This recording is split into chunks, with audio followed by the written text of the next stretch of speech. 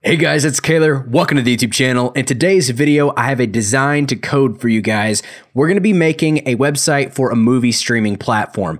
The website's going to be responsive, it's going to look nice, and it's going to get users to sign up for the streaming service. So we're going to have some call to actions in there. We're going to highlight some of the new 4K movies and some of the main features of the streaming service. Project files are down in the description, so make sure you download that, and let's go ahead and head into Adobe Xd and get started. So here is the project file. On the left, we have our colors. We're using a blue color, a green, and then we have a bluish black. And then we have a gradient, which is the mixture of the blue and the green. Then we have our font, which is Source Sans Pro. And we have several different character styles of that we're going to be using. Here is our artboard. I'm going to select that. We have a 1920 by 1080 artboard with the view height currently at 1080. For the grid, we're going to be using the standard 12 column layout. First, I'm going to select my artboard and I'm going to apply this gradient fill. Then I'm going to select the fill and that's going to show my handles. That way I can adjust it. And I'm going to put the blue over here in the corner. And then I'm going to drag this swatch down here like so. So we have a nice gradient effect. And I'm actually going to lower this down a ways and raise this one up over this way. That looks pretty good. So for the navigation, I'm just going to create a fake logo and it's just going to say movies, period. The font I'm going to use on this is the 25 bold. And I'm looking at the different spacings. You'll see this one has a character spacing of 0. This one has 100. So that's what we're going to be using here. And I'm actually going to make this all capital. So movies, period. I'm going to line this on this column right here and then 50 from the top. So I'm holding Alt to see all of my measurements. So I'm going to go up to 50. Then on the right side, we're going to keep our navigation nice, simple, and clean.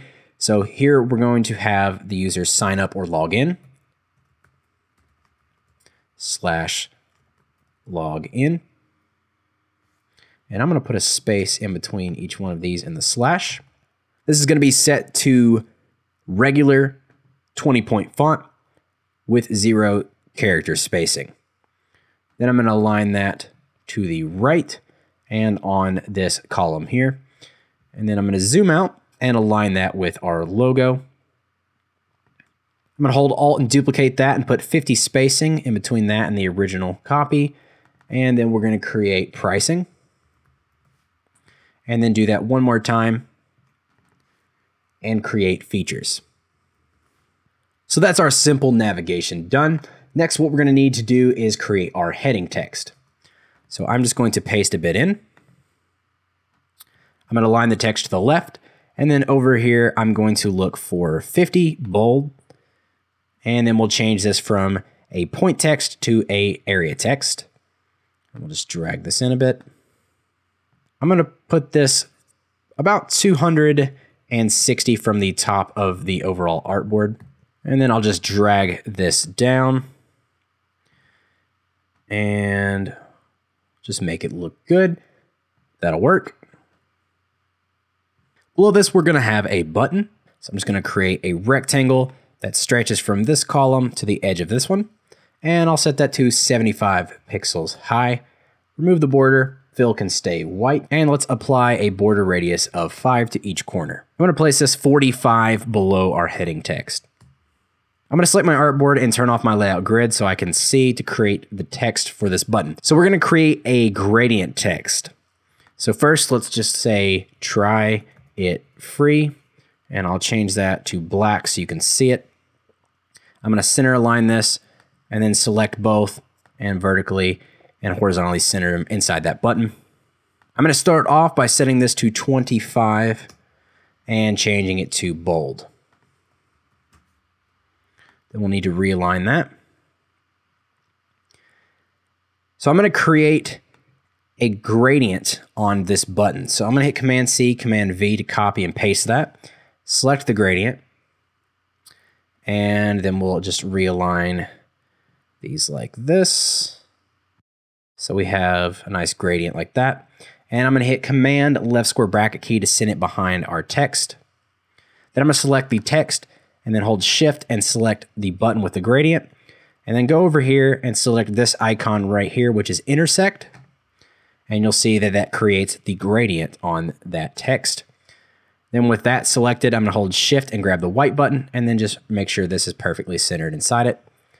And so we have our button. And then we can just turn on our grid.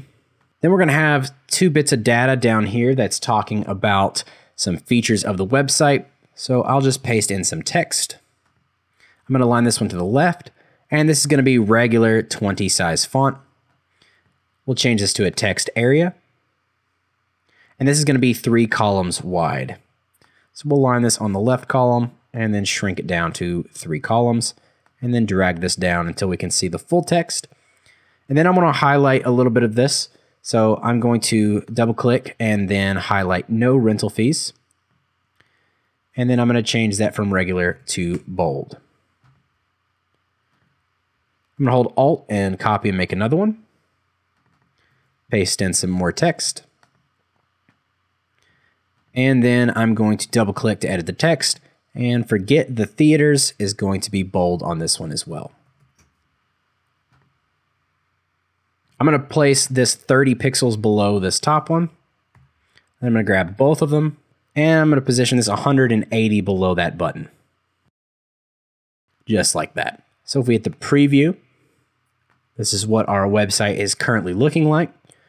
So now we're ready to place an image in the background.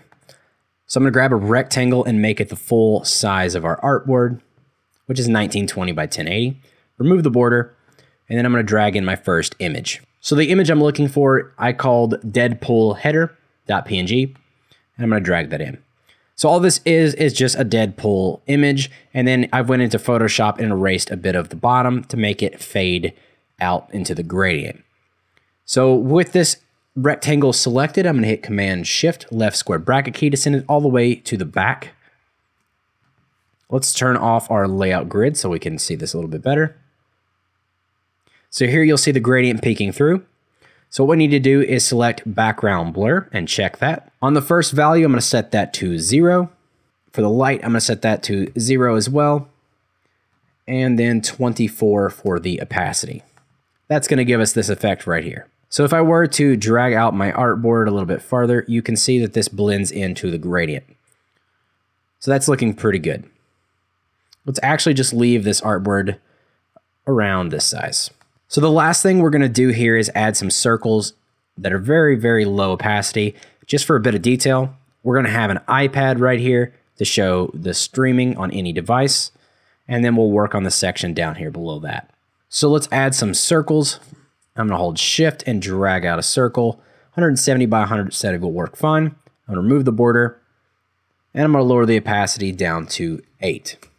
I'm just going to position these visually.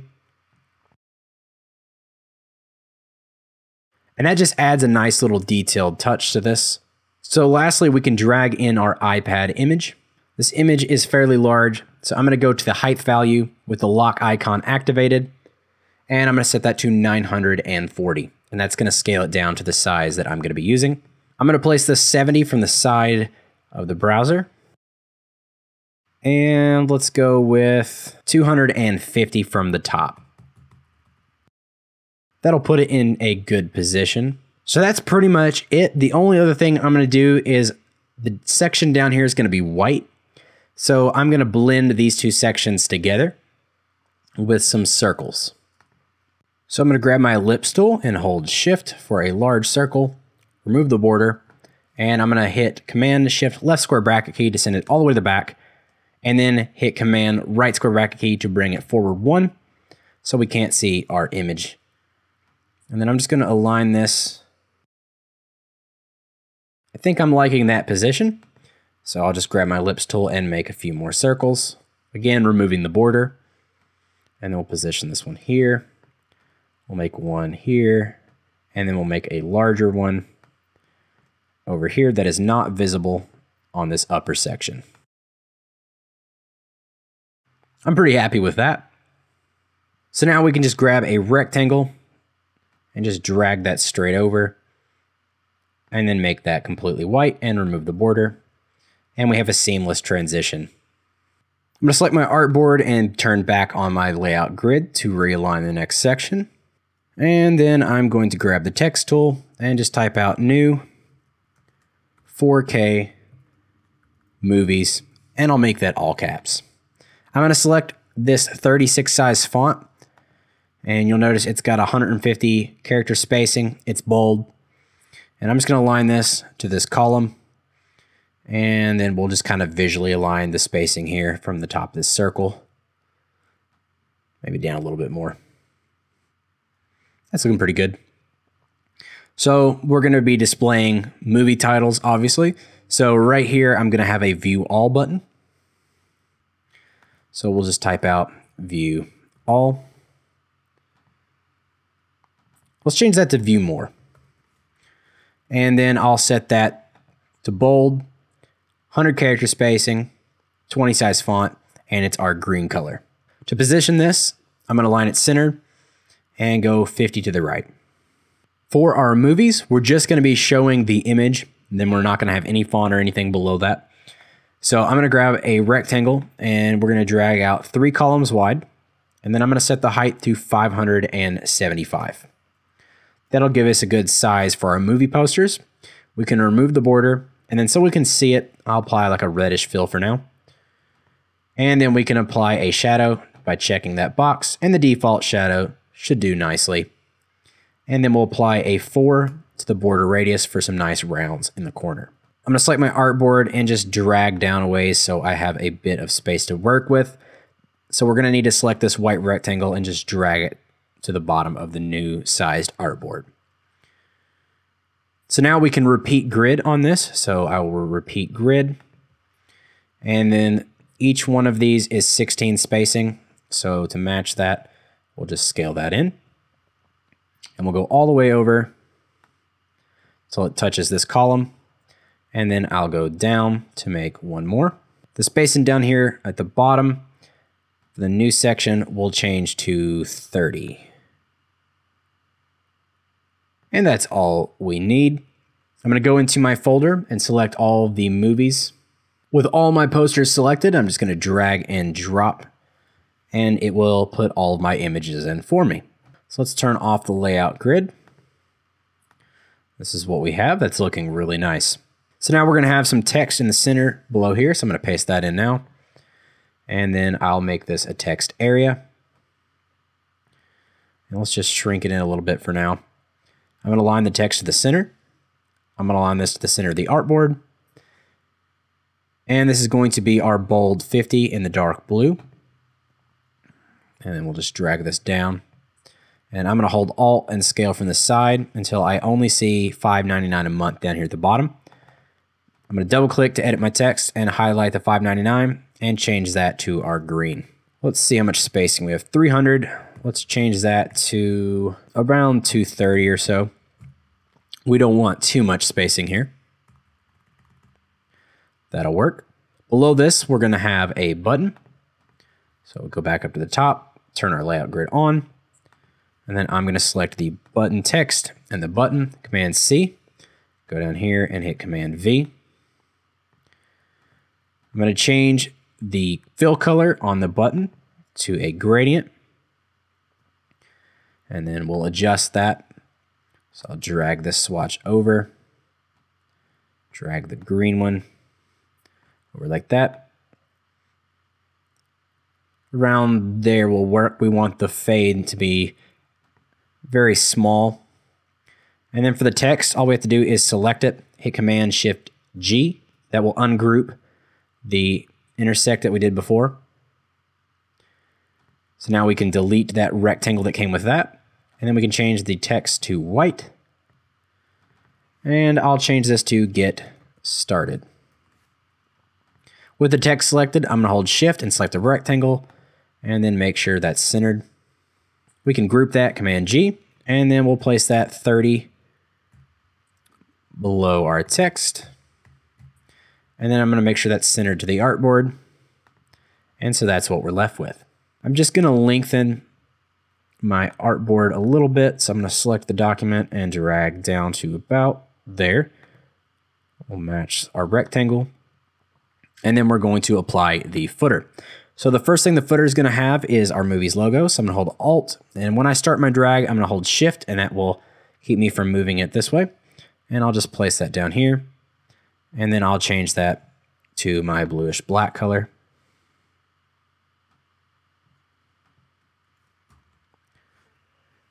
I brought that to the front using Command Shift right square bracket key, and we'll position this 50 from the bottom. Then we're going to have our copyright text, so I'll paste that in. This is going to be 20 size font.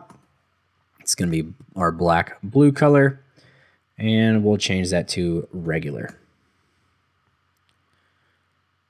I'm going to make sure that is centered with my text, and then go 15 to the right.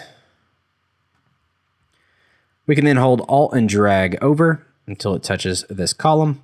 I'm going to align my text to the right. And the first thing on our footer is going to be our privacy. We'll hold Alt and copy that. We'll do 50 spacing to match the navigation we did at the top. This one's going to be terms. Next, we'll do Help Center. And lastly, we'll do Account. We can select Preview. Here's what we're going to see when we load this up. We can scroll down, see the new 4K movies, and we can view more. Here are the latest titles. And then it gives us a call to action, get started, and then we have the footer. One final thing, this gradient is looking too blue, so I'm just going to select the fill, and let's change this green to come more up here.